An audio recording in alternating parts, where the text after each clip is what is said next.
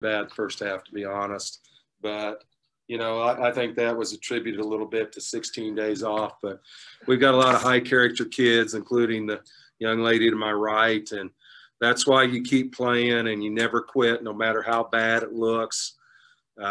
Just tremendous effort.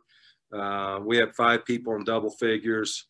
From halfway through the fourth, we made some adjustments defensively and did a better job of getting in gaps.